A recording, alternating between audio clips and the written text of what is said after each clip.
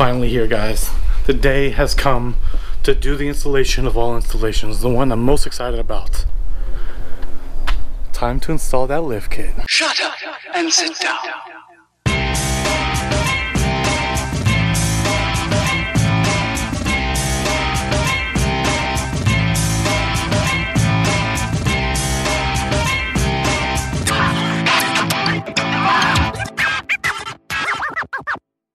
What's up, everybody? This is Adam with Three Wolf Productions, and today I've got another installation video for you.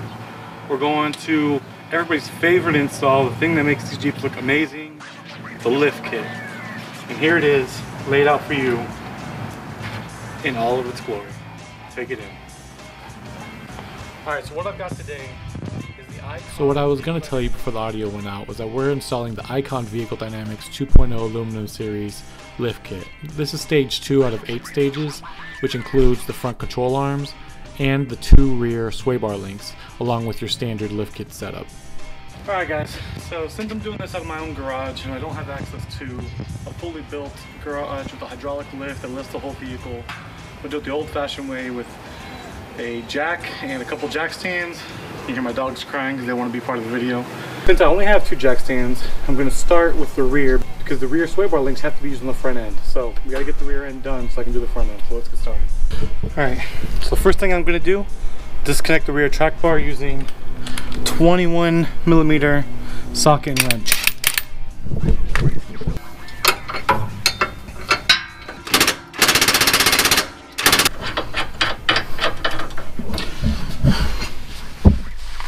Let's lift this sucker.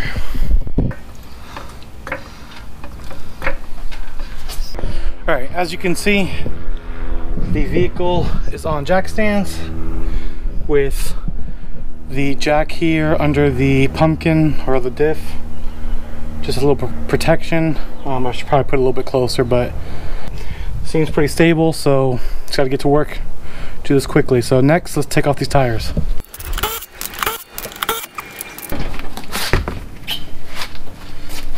Okay, so next up, remove the rear sway bar links using 18mm wrench and 18mm socket. This is how you're going to remove it from the axle.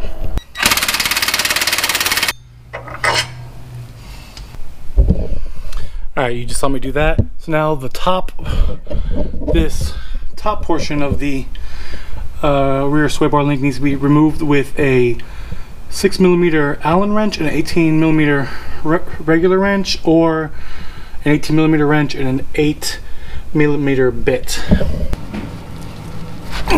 There it goes.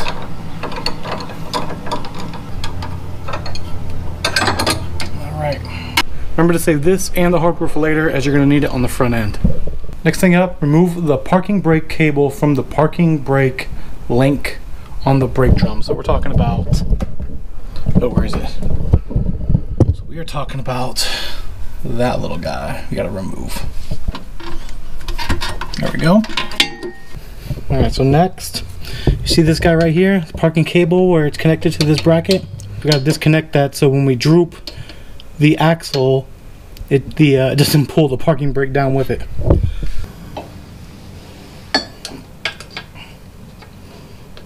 There we go. Okay. Alright, well, oh damn, it's a little dirty, isn't it, huh? Next step, to remove this cable from the differential. It's only for the Rubicon models. There we go. Up and out, there we go, got it. Alright, so the next step is we got to get these shocks out. So we're going to use an 18mm socket, 18mm wrench to get the lower out, to get the lower bolts out first. And then we'll see what the tension's like and see if we can rip out the top half as well. Okay, so to get to the top mount of the shocks, you're gonna have to remove, if you haven't already, you're gonna have to remove this guy to kind of get in there. So that takes 8mm sockets.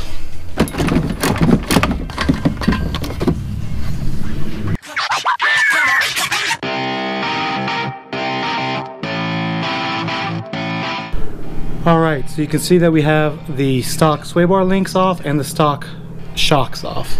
So if we come over here, you can see the difference between our stock shocks and our Icon shocks.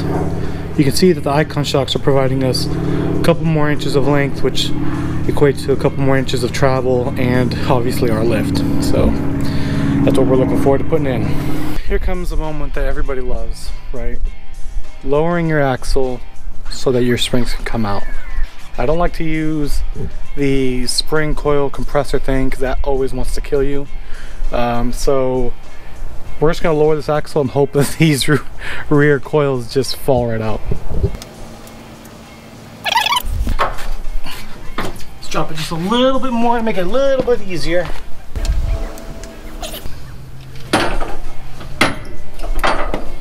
Oh! Just like that, guys, it came right out. Let's go grab the other one.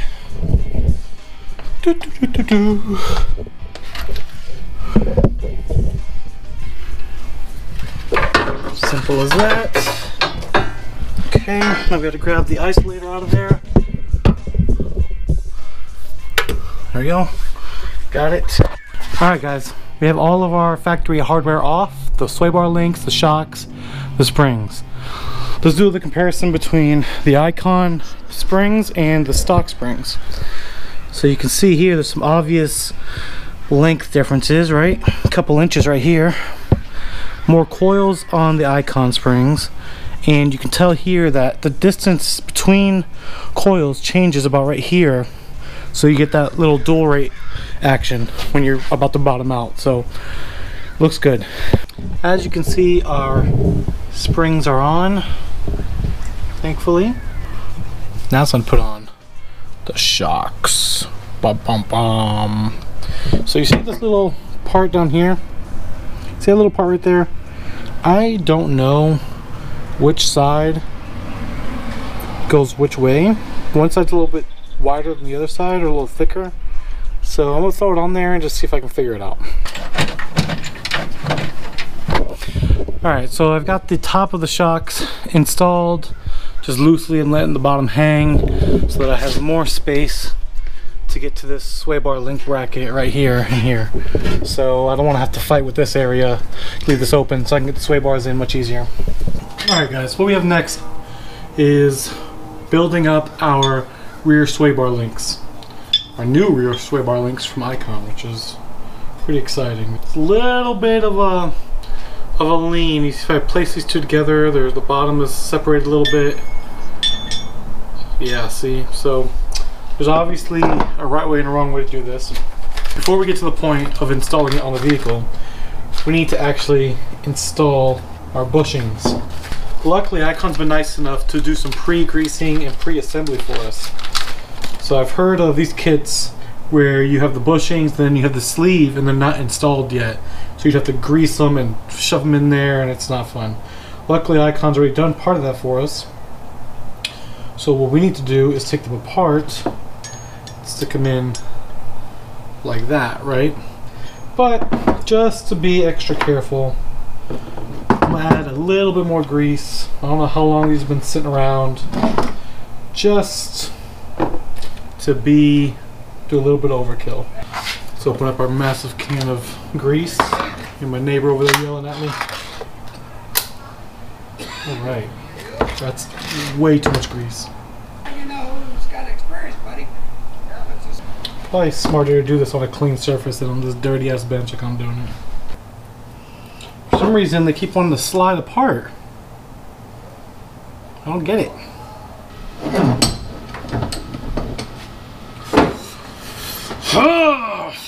Victory! Gotta go wash my hands, man. It's nasty. Ugh, I have a feeling it's gonna take a while for that grease to get off my hands. So the provided hardware is gonna go on the top, and then we use the factory hardware to mount to the bottom here. Make sure the head of the bolt is facing the wheel. Need a 16 to 18 millimeter socket or wrench.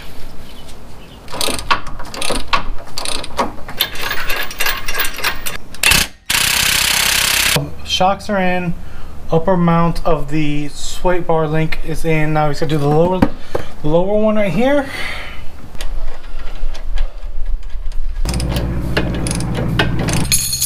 Alright, we got them in. Oh, it's hot out here today, Jesus Christ. Next up, bump stops. So what you're gonna need to install your bump stops, the instructions call for a 5/32 Allen wrench, but I'm using a 4.5 millimeter. You will also need a 1/2 inch open wrench.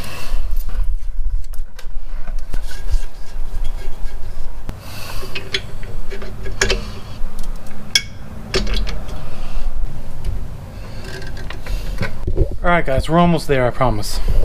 So if you look, we have all of our important hardware installed. Our shocks, our sway bar links, our springs. Now, to make sure we're safe on the trail, we gotta get it all torqued down. First to be torqued are the shocks. The upper shock mount needs to be torqued to 81 foot-pounds, and the lower shock mount needs to be torqued to 80 foot-pounds. There we go, got that one. I feel like I'm in mechanic yoga right now. It's probably a horrible way to do this, but whatever. There it is. Love that sound. Alright, so rear shocks are torqued. Now we just got to torque the sway bar links. Icon has asked that we torque the upper mount to 65 foot-pounds and the bottom to the factory, which is 69 foot-pounds.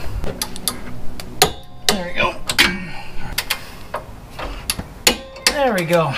Everything's torqued down. Freaking tired already. Just gonna go back through, double check that everything's installed correctly, everything's seated correctly, make sure no wires in the way.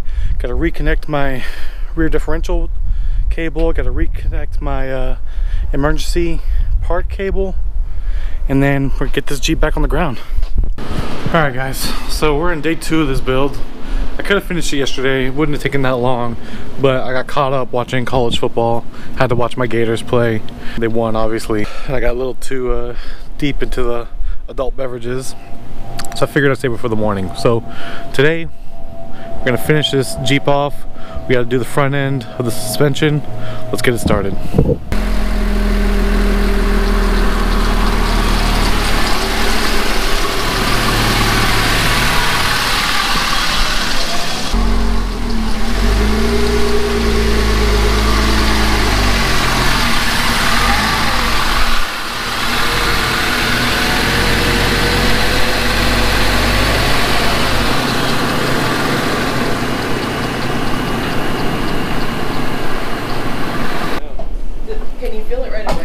Look at him, look, he doesn't know what it is.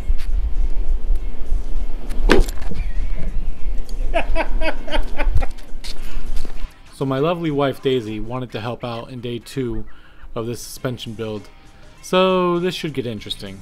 I've lost my helper, guys. Got the vehicle up and now she's running away from me. See? She ran away from me. I'm doing house things in between.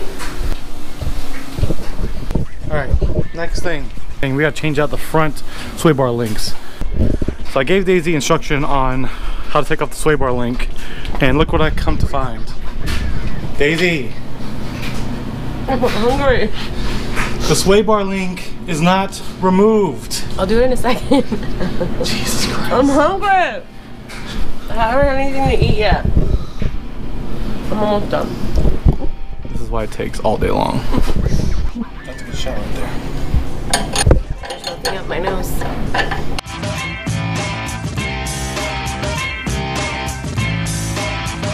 So now Adam is doing the same thing that I did, but on the other side. Yeah.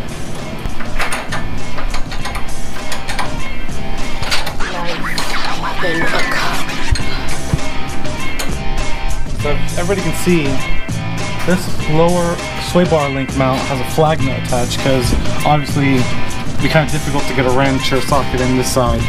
So luckily Jeep has had the foresight to put a flag nut here. So now you only need an 18mm wrench to get this thing off. Alright guys, so next we're going to remove the brake line brackets from the lower control arms. Alright, so am I doing it on this side? Yep. Daisy's using gloves because her manicure is at stake here. We already have one casualty.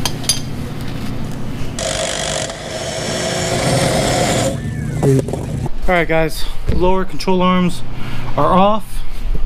Let's do a little quick comparison of the old ones versus the new ones. You see the old ones in the middle. Bends are pretty similar.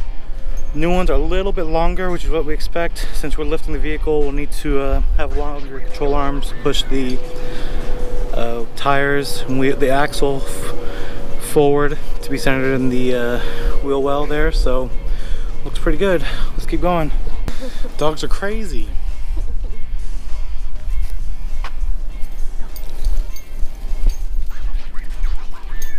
We need 18mm wrench and 18mm socket is perfect. That's what we need. Cool. We're going to remove the shocks now.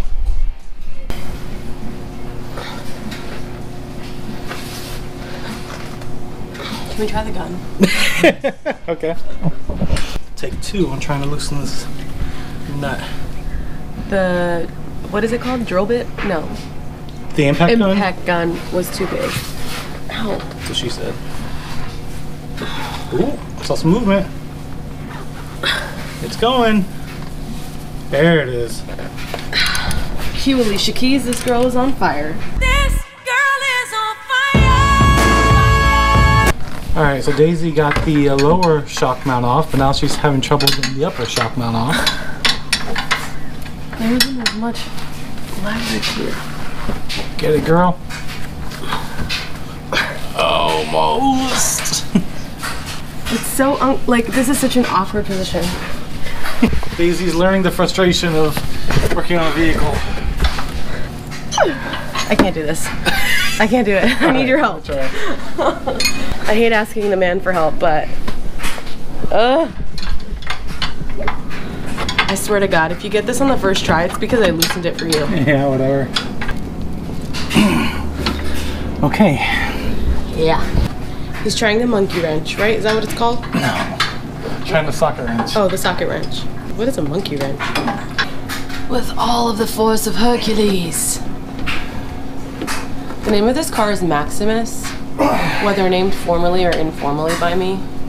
It's really acting like a Maximus right now. Oh yeah. Got some movement. You're so strong. Cuddle time during. Yay. Aww. All right, ready? Yeah. Woohoo! We did it. All right, Daisy. Lower control arms are in. Now you get your first opportunity to try to torque something to spec, and it's gonna be a big one, 125 foot-pounds for the lower control arms. Daisy's never used a torque wrench before. She has no idea what she's getting herself into. I don't even know what it looks like. Here we go. All right, so Daisy's setting the torque wrench to 125 foot-pounds. Oh! Be careful. Ow, ow, ow, ow. I'm not doing this. You gotta be careful, baby. I'm not doing this. Hit your knuckles. No, I hit my finger. Like, I landed on my finger. Ready? I can't do any of this. I can't be helpful in any way. All right, let me see. Push that in like that. Something else.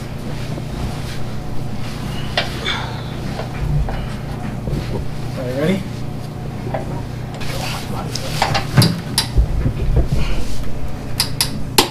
Got it. All right, here we go. All right, now let's top this side.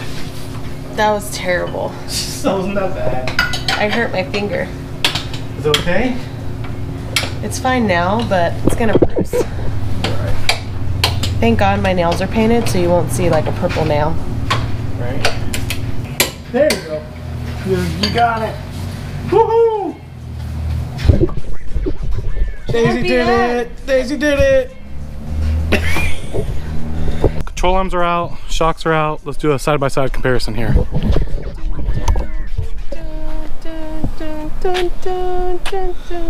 Before, dun, dun, dun, dun, dun. After, dun, dun, dun.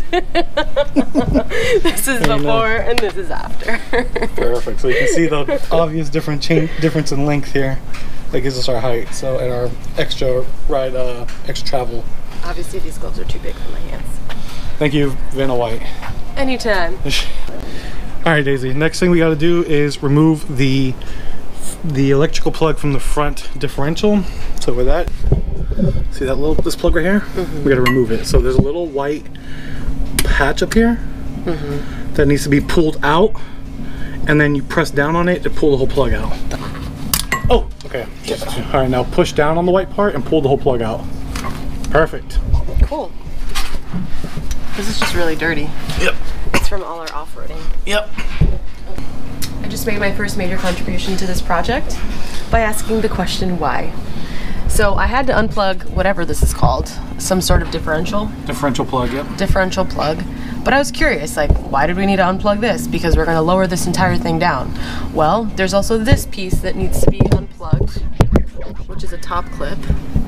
And the reason why is because as we lower it, now that can be free and not coming and falling down with the rest of it. Yeah, so now we're gonna do that. Getting it. Yeah, there we There you go, perfect. See? So now it's fully free, whereas before it was just kind of halfway free. Good job, Daisy. Woo! So Adam, what are we about to do? Alright, so now we're gonna lower the axle so we can get the springs out. And I know this position's a little overkill, but I just want to make sure that I'm not overextending anything while I'm doing this. The right side's falling more than the other side is. Okay. Can you pull that spring off or no? I don't know, let me try.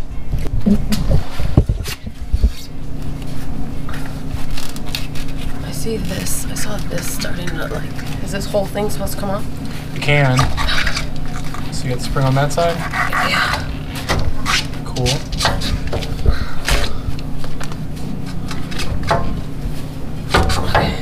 There you go, Daisy's got that spring off. It's kind of, oh, there it is. Nice, cool. Look at that. All right, now we just gotta get the other side. Okay, there you go, you got it. Sometimes you just have to force your way into things, but not when women say no. And just like that, it is finally out. Perfect. Good job, husband. All right, everything that needs to be out is out. So now we just gotta put everything back in. Only took us 3 hours. Yep. All right, guys, so we have both front coils removed. We put the rubber upper isolator back on the coil bucket without the spring yet. For the passenger side, they provided this shim. And on the instructions, it says to remove the tips of the rubber isolator. I'm assuming that it means cutting off these little tops right here. Not sure why it's super important. I can't think of another reason why to cut the tip off of this guy, but I'm not gonna argue with it. I can't imagine it means cut this leading edge off. That'd make no sense, right? So let's get right to installing these coils. All right, here we go. Time to install the coils. First time Daisy's doing this. Yes. Adam did the other side. Here we go. Top side part numbers are right side up, so we know she's doing it correctly. Here we go. Here's the struggle. Uh-oh.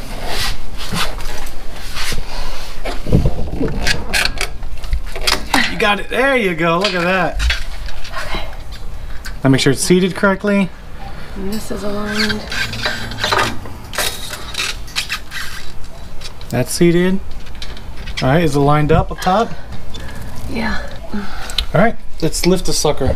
All right, moment of truth, everybody. Here goes the lift. We want to make sure everything is seating correctly. So we got the springs loaded in. We reconnected the lower control arm. Now we're coming around this way with the plane coming over our head. Daisy's now going to install the new shocks. Let's do it.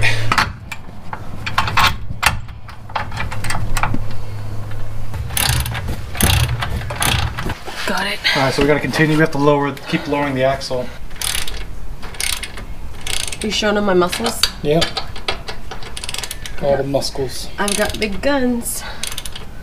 All right, everybody. Daisy's just finished setting the torque wrench. We're gonna torque all the shocks down now. So here we go. Is it called torque or twerk? It's called torque. This is not a dance. Okay, no, you just sounded like you were saying Torque. twerk. It's a torquing. There it is. Woo! Nice. That feels so good.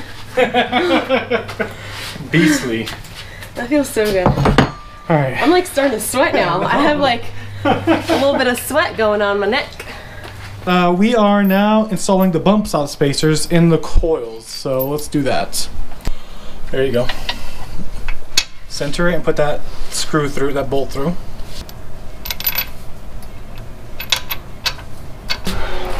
Putting my manicure at stake. Next time, get your nails done after Jeep Adventures, not before. Yeah, you heard that guy? Make sure you, guys, make sure you schedule your pedicures or manicures accordingly.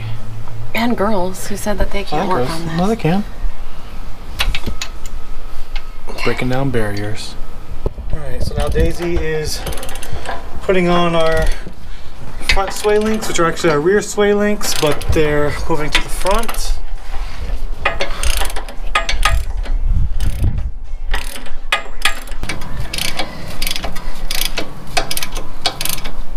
Alright guys, we're finally at the home stretch. All the hardware's on. Let's torque the sway bar links and reconnect our electronics, so like the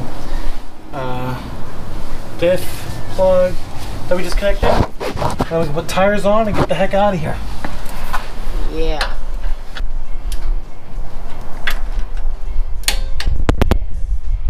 Three, two, one.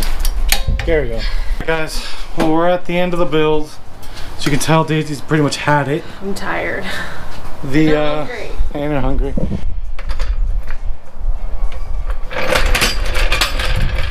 How do you feel, Adam? Feel great. Just want this to be done. Almost there. Tire is on. Where's So the, let's take a look at what it looks like now. What are you looking for? Click. 4, 3, 2, 1. Adam Chafee, you just finished this project today. What are you gonna do now? Go drink a beer.